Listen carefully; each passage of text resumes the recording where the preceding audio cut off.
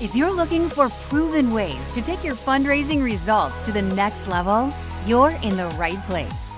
Welcome to the Intentional Fundraiser Podcast, hosted by Tammy Zonker.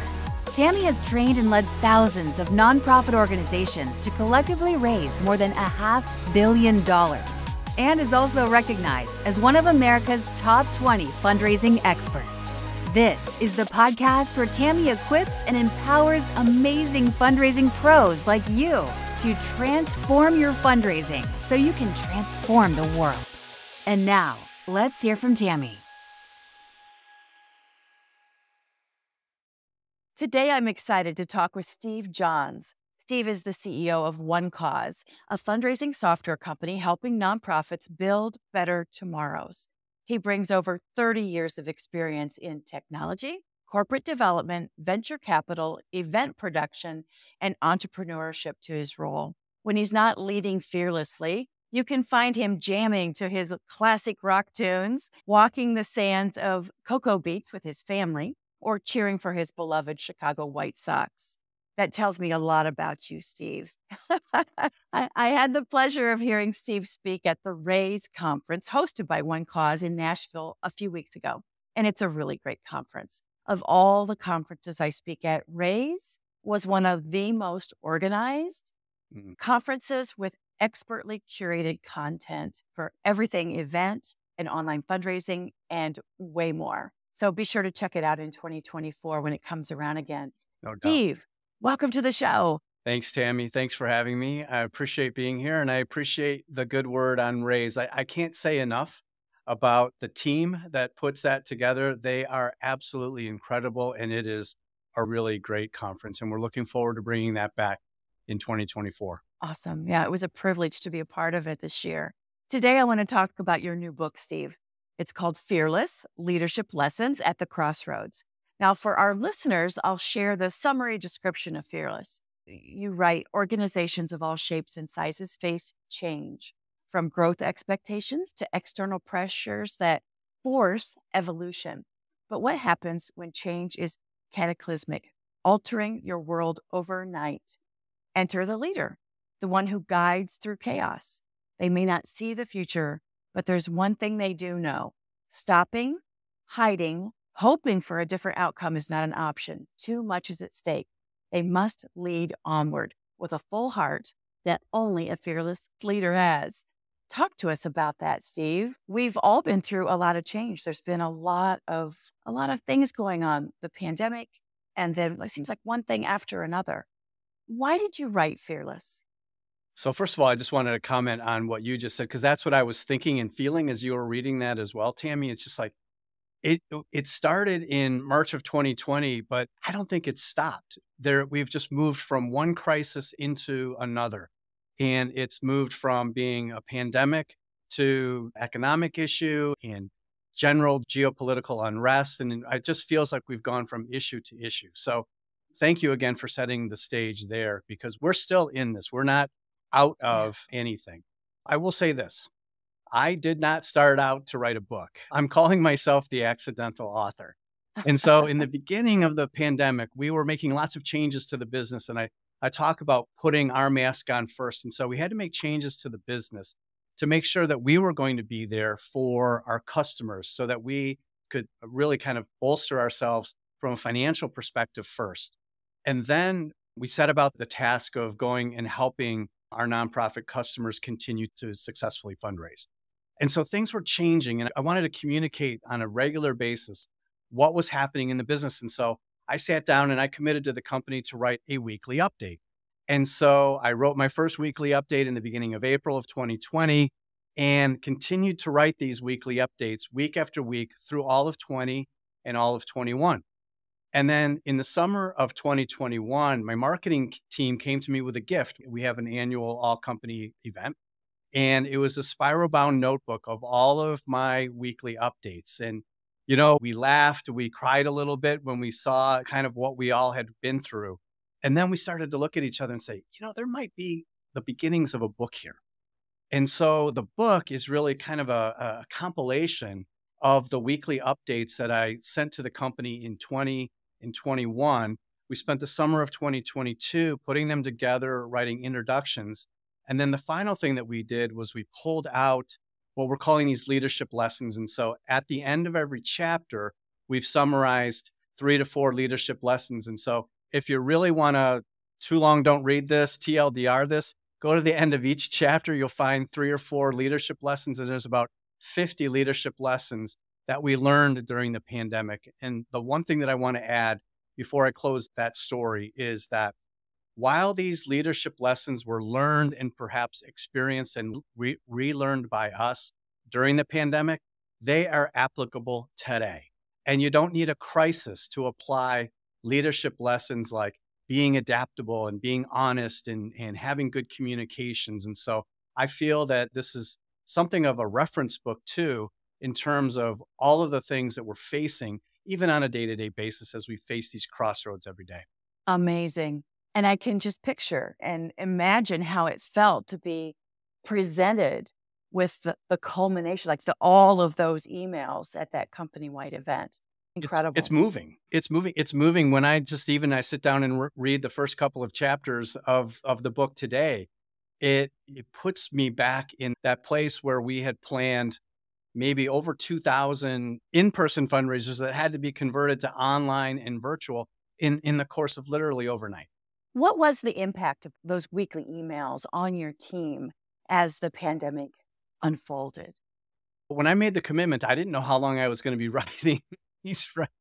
So I was including financial and operational metrics that I didn't include in the book because they were confidential. And then what I did is I just started opening up. And at first I was pretty clinical, maybe I'd say, in terms of how we were doing and how we were coming back. But then I felt like I had to be more inspirational. And I started finding stories about overcoming adversity and showing resilience. And I got inspiration from my morning. I have a morning ritual where I do some meditation, I do some light workouts, and I listen to this app called the Calm app. And it provided me inspiration that I wanted to bring to the company as well. So I think people started to look for this every week. They started to look for the inspiration. And again, remember, we were all sent home. And in a minute, 120 people in Indianapolis went home. We were already distributed across the country. And it became a link, it became a tether to bind us together as we dealt with all the issues that were facing us from a business standpoint. But, we were facing these issues personally as well. We had people who had kids coming home to learn. And all of a sudden, you're in an apartment or a home that you intended to be your apartment or home for kind of after work and after school. And all of a sudden it became the place where you had to work, teach, learn, play, etc. It just was a completely different dynamic. And again, I think these weekly updates help people to know that they weren't alone out there. And we were all engaged in this shared experience. Yeah. You're bringing back so many memories, Steve. Yeah. I hope some good. Yeah. Well, yes. But even just how I feel like I started very naively. At the time, I was chief philanthropy officer at the Children's Center in Detroit. And we had a team of maybe 10 people. And I remember we called a meeting, we pulled chairs in a circle. And I said, listen, I need you to pack up things that you're going to need to work on for the next 2 or 3 weeks, right? We're going to work remotely for a couple weeks until this thing passes. A couple weeks, of course, as we know, turned into years. And I think that those communications initially were very practical. The how-tos, the what's going on, the putting in structures for communication that didn't exist before because we had face-to-face meetings and we sat next to each other in cubicles. But I love how you just had a pulse on your team and you intuitively knew they needed inspiration in addition to logistics or company information about how the business was going. And Tammy, I think that was also part of allowing myself to feel the same thing, that vulnerability that I talk about. And so I think what I was trying to do is I was trying to give people what I was also needing and feeling. And again, it was that point in time where I had to step up and say, I need to be the one who is sending that message. I think I became characterized as saying something to the effect of, I don't have all of the answers. And if I sat here and I said that I had all of the answers, you know that I was not being honest. And so let's focus from a point of honesty here. I don't have all the answers, but I will tell you this. I will commit to you that if we work together, we'll figure it out. We'll get through it. I don't know how, but we're going to figure it out. And I think that became like the main theme and the rallying point.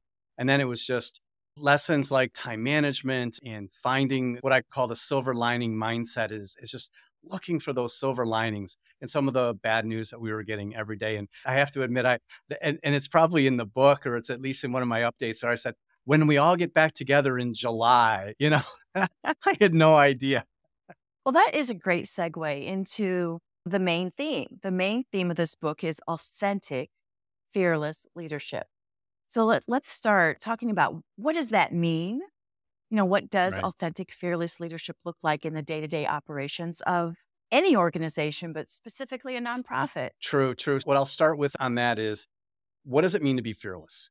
And so my definition of fearless, and maybe it's a literal definition of fearless, I'm not sure, but it's being willing to move forward and take action in the face of great unknowns and uncertainties. And so, you could call that courage, you could call that being brave, but I really like the word fearless. And so can you think of another time where there were so many unknowns and we could have been paralyzed with fear? We could have been frozen with fear.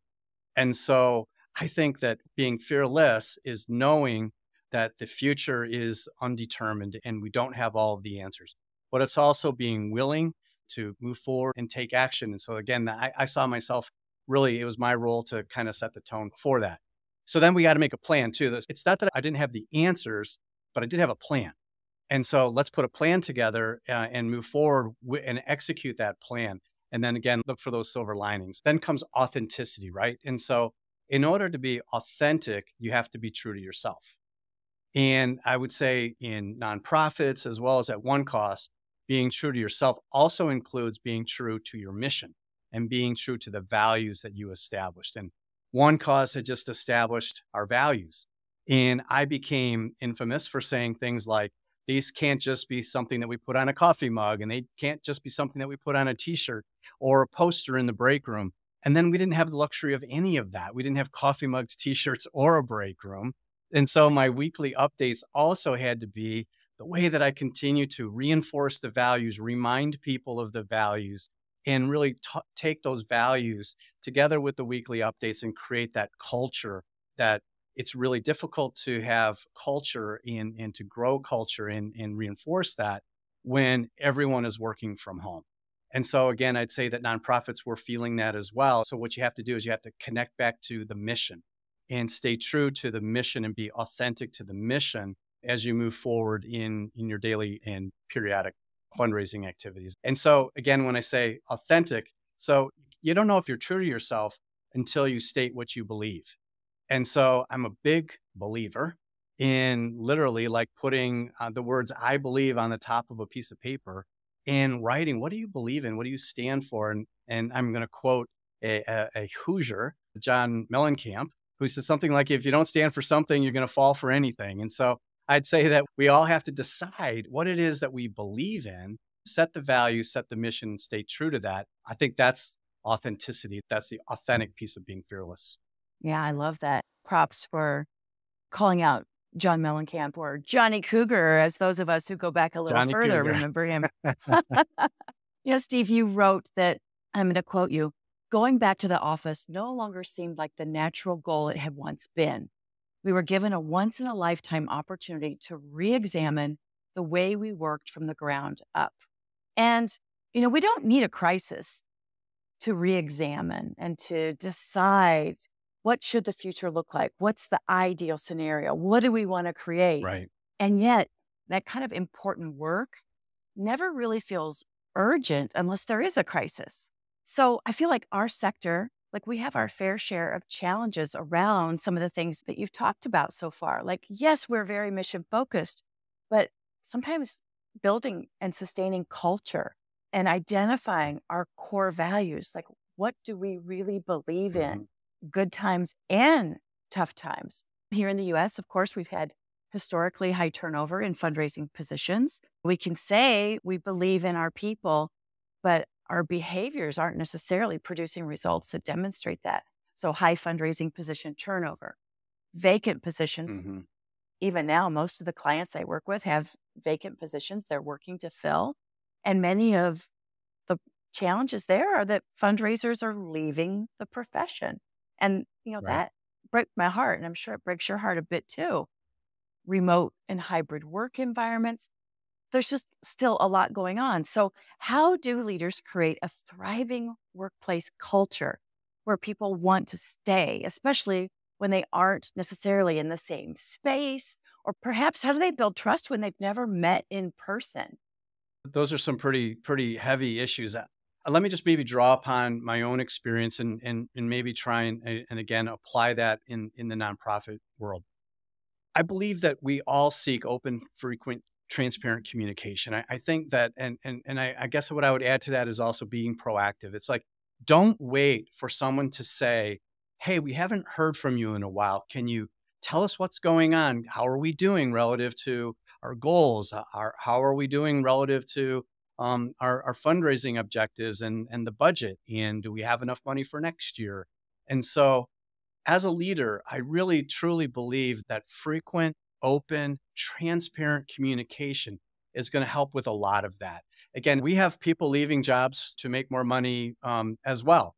And as I say, you can almost always leave a job for 10% more, or maybe even a little bit more than that. But again, I think that we do have people that we call boomerangs who end up coming back and realizing that the grass isn't always greener somewhere else. And so I do believe that if you create that culture, if you share your vision, if you engage in frequent and in transparent communication, then it's all out in the open. And I think that helps with that retention. I think that helps with people understanding where they fit in the organization. I think that's the other thing. We had this a little bit when I first joined the company, and we've changed and we've created the series of OKRs, or objectives and key results, so that that the question or the issue was, I don't know how what I'm working on every day fits into the overall goal and strategy of the organization or the business. That's a miss. If that's what people are feeling, you're going to have people leaving the company because they don't know that they're having an impact. Now, think about the impact that OneCause has. We support 6,200 nonprofit organizations. We're going to help those organizations raise over $1 billion this year Wow. in fundraising on our software platform. That is massive. That is huge. I'm actually now back to writing an update. It's monthly, not weekly, but I found that I was needing to communicate more. And the theme of my last communication was exponential impact, the exponential impact that you, as a person whether you're building, selling, marketing, supporting, whatever our product with these nonprofit organizations and the causes that they serve, we have the ability, we get to have this exponential impact. And it really helps, and it really goes a long way. I know that I've seen studies in the past where young professionals were willing to give up some salary in exchange for purpose and mission and a sense of doing good and making an impact. And so I believe in that. I don't want people giving up income, but I believe that you need to start with providing something that creates impact and has mission. And that's what I was seeking as well. That's why I joined the company back in 2014. I love that. And I completely agree with you. I think that the people that we attract, whether we are a nonprofit or we're serving the nonprofit community, Right. they are purpose driven. They Yes. are mission driven. They want to make a difference. And so I think it's just so necessary and brilliant that you're focusing on helping people understand what their role is in Exactly. the overall ecosystem of what you're creating and providing. And I also agree that the research, the studies, and even just conversations confirm that people aren't necessarily leaving just for the money. It's about having purpose, Right. enjoying the culture, feeling respected and Right. appreciated, and flexible work hours, flexible work time. As you talk about silver linings, Yeah. Steve, which I Yeah. absolutely love. I think one of the silver linings of the pandemic was that lived experience equipped organizations to see gosh, I don't have to have every employee in the office where I can see them and inspect and make certain they're not Yes. working, because they are working. I'm sorry. It's just, No, you just please. struck a chord because I was definitely the person who was not in favor of that. And so if you rewind this all the way to 2019, there was definitely requests that were coming in for from almost every part of the organization. Hey, should we have Friday work from home day, or is there some sort of flexibility? And I have to admit, I was thinking old school back then. No, how are we going to know that the productivity goals are being met? And how are we going to know? And I want everybody here, all day. And it really taught us new tricks. It really taught us that we can get that balance. And I loved your last question because you talked about going back, and like what I'm trying to be purposeful about when I talk about it is moving forward. And so when I try not to ever use the words, we're going back to the office. I always try to use the words, we're going forward to the future of work. And forward to the future of work includes this natural notion of hybrid. We were kind of, half of our company was already distributed to begin with, but now more than half of Indianapolis is distributed as well. And we have teams that come in Mondays and Wednesdays, or teams that come in on Thursdays and Fridays. And at no time have I ever said everyone has to be back to the office, or even I wish that people would come back to the office. What we wanted to do is we wanted to create an office setting and an environment that was desirable, that people wanted to come in, that we have open spaces and that we are welcoming. And when you come in for the right reasons. You don't come in to do heads down work. You come in to do collaboration and teamwork and mentoring and all of the things that can't be done when you're heads down at home, and then go to heads down at home and get your work done. But when you come into the office, it's about collaboration and teamwork and learning from each other, and also experiencing those great collisions that are happening. We literally have a water cooler and a coffee room, and those collisions are happening. And people are saying, gosh, that conversation wouldn't have happened if I wouldn't have been here today. It would have been, okay, are you available for a Zoom call? When are you available? And what time zone are you in?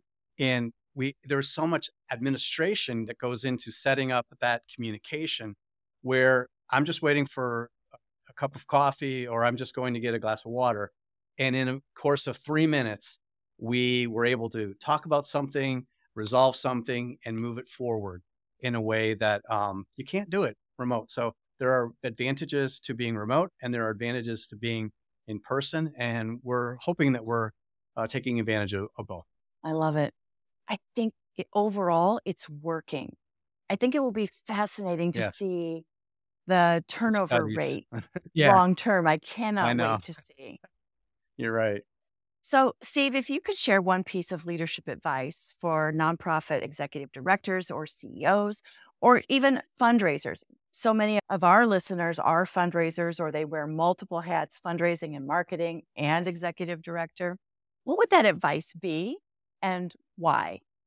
I would say we've already talked about engaging in frequent, transparent communication. I'd say that would be probably my number one lesson. And I learned that as well.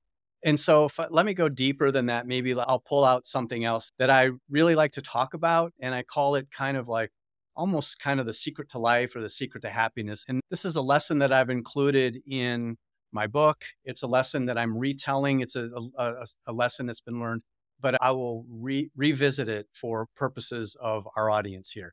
And that is basically this Stoic philosophy of, it doesn't matter what happens to you, but how you react to it that matters. Or don't wring your hands and fret about the things that are outside of your control. Focus instead on those things that are in your control. And that's how you react and respond to the situation. So we learned that during the pandemic. There was a lot of hand wringing going, how did this pandemic happen? Or I wish it didn't happen. It doesn't matter. It did happen. Now what matters is what you do about it next. So move on and don't worry about it. And same with the economy today. We're wringing our hands a little bit that giving was down in 2022. Giving was still $500 billion in total in the United States in 2022. So let's focus on the things that we can control, and that's how we react and respond to that. So I would say build deeper relationships with the donors that you have. So if new donors are finding it more difficult to give, make sure that you cultivate those relationships with your existing donors. And just think about it like a company like OneCause. It costs probably 6 or 8 times more for us to acquire a new customer than it does to retain an existing one. So really go deep with your existing donors, learn about them, use data and analytics. Yes, use artificial intelligence to learn more about them and reach them in more effective and efficient ways and cultivate those relationships and keep them. Let's not settle for 70 or 80% attrition or churn on first year donors. We need to embrace them, pull them in, and build those relationships. So, again, don't focus on the things outside of your control: inflation, interest rates, fears of recession, gyrations in the stock market. Focus on what you can control. And that's how you react and respond, and how you build those relationships with donors and cultivate those donors and keep them. And then we'll deal with getting new ones after that. I got to give you a big amen on that one. I am absolutely a believer in just focus on people, focus on relationships. Right.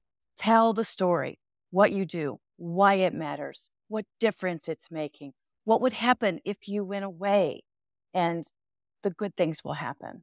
Right. No doubt about it. Right. And again, it's reinforcing that. And then, we talk about impact a lot. And so, we have a social donor study that we did, and we have the acronym of TIME, and it's trust, impact, mission, and ease. So are you doing enough to build trust as an organization? Are you showing the impact that the donor dollars are having? Are you connecting and making sure that the donor is connecting with the mission? And then finally, are you making the giving experience easy? If you can think about time, you think about those aspects of fundraising, that's what we have seen in our studies will keep donors coming back as long as you focus on those 4 primary aspects of generosity. Love it. Absolutely love it. So Steve, over your shoulder, I see the image of the Yes. cover of your book with the lotus flower Yes. on it. The lotus flower plays a role in the book. Can you talk about the significance of it? So it actually represented a turning point in the way that I was writing my weekly updates. And I'm gonna harken back to the Calm app that I mentioned earlier. And one morning I was on my mat and doing some morning meditation, and the story came on. And it's a story that's been told, but it's the story of the lotus bud that works its way through the muck and the mud and the mire of the pond, and that the bud represents its potential. And it ultimately makes its way to the surface and emerges as this beautiful white lotus flower. And the lotus flower is a symbol of beauty and resilience, but only through the struggle, through the mud and the muck and the mire, the bud emerges as this beautiful white flower. And I literally went, wow, this is the story of OneCause. This is the story of the pandemic. This is the story of our nonprofit customers. We are so deep in the mud right now. We are this bud that is just working its way through the mud and the muck and the mire of the pond. If we looked up, we could not even see the sun because it was so dark. But I wanted to also tell the story to my team to say that there's hope and we can emerge as this beautiful white flower on the top of the pond, and we will be better off for the journey. And so that I told that story, and that really resonated and was really well accepted. And so I began to search for that type of symbolism and quotes. And again, just really searching for inspiration of this fighting through the adversity and showing resilience in the face of everything that we were going through. And then hoping we can also share those stories with our customers, and our customers taught us. Then I started to include customer success stories. And oh my gosh, it was so amazing to see the creative ways in which our fundraising software was being used in the pandemic. And remember, we were primarily an event fundraising in-person solution. And we went 100% virtual and online, and our customers had to go all online. And again, just the creativity that was shown with using the technology in an online and virtual sense was incredibly inspiring as well. So again, I think that story became kind of really the turning point and became the symbol that we're using now to, as you said, on the front of the book. And fun thing about having a reference point, we were able to now talk about it a lot in our day to day and how, maybe we might be in the muck and the mud and the mire right now. Let's focus on becoming that beautiful white lotus plant or the lotus flower, Steve, and so that we can someday emerge. I love that so much. I think sometimes we do get so caught Mm. up in the muck and the mire and we forget who we are and what we're up to and who we are for one another as colleagues. It's beautiful. And I love that it has become the symbol for your organization for OneCause, not just a beautiful cover on a book. It's very meaningful. Yeah, I love it. Well, if you've enjoyed today's conversation and the incredible insights that Steve has shared, just know that this book has even more insights, advice, and wisdom.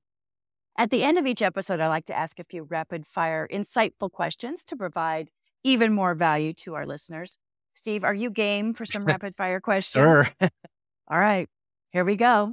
First one, what's the best leadership advice you've ever received? Okay, so I have to be rapid fire here. I guess what I'll do is I'll give you a leadership quote that I really like and I reference a lot. And that is great leaders inspire others to lead. And that's the way that I try to look at leadership. And so when I evaluate my actions, I try to ask myself, am I inspiring others to lead? I'm not even saying, am I inspiring others to follow me?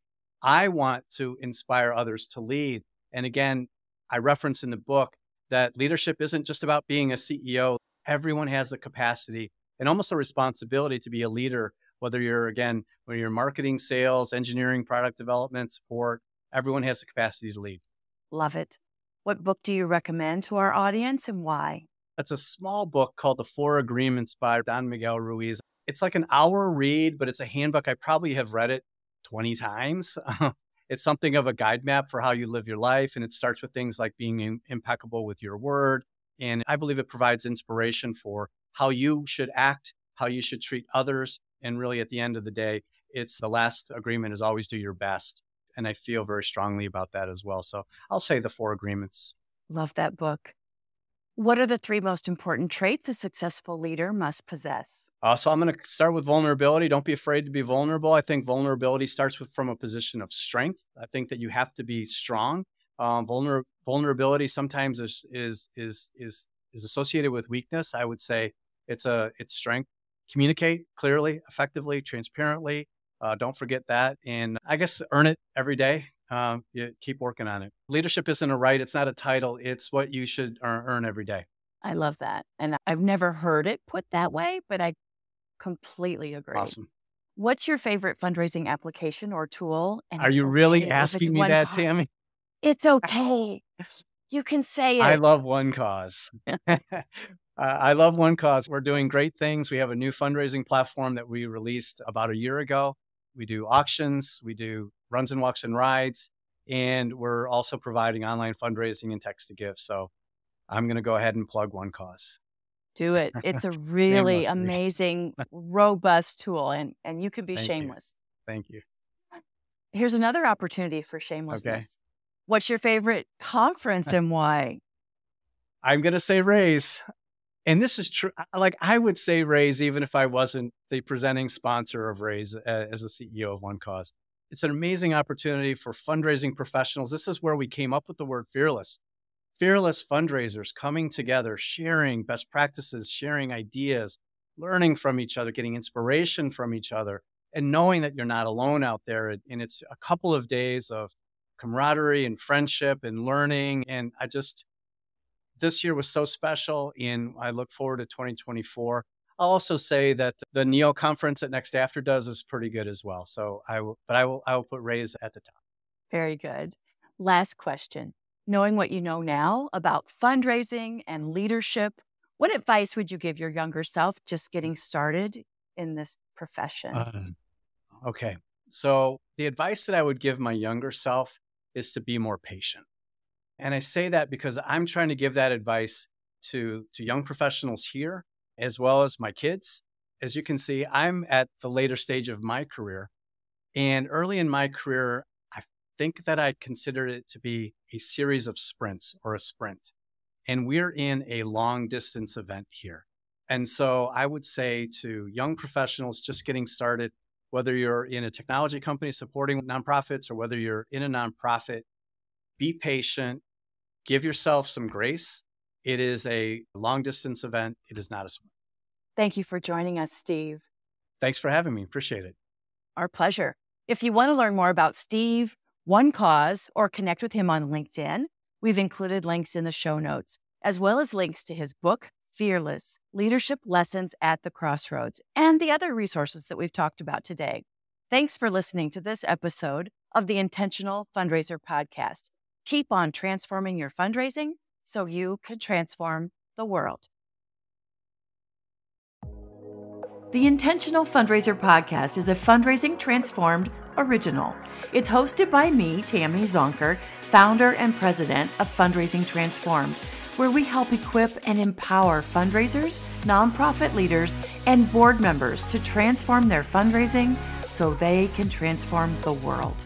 Visit fundraisingtransform.com/podcast to subscribe to this podcast and subscribe to my newsletter to get fundraising lessons, tools, and helpful resources delivered straight to your inbox each month. If you want my help with taking your fundraising to the next level, become a member of my Fundraising Transformers community as a growth member and join me live each month where I'll teach you the same strategies I use to lead, train, and coach thousands of nonprofits, social service organizations, healthcare foundations, private schools, colleges, and universities to collectively raise more than $500 million, including a single gift of $27.1 million. As a member, you can participate in my Ask Me Anything sessions every month and get answers to your burning questions. Chat with other growth members inside our private and safe online community about what you're working on, struggling with, and share lessons learned.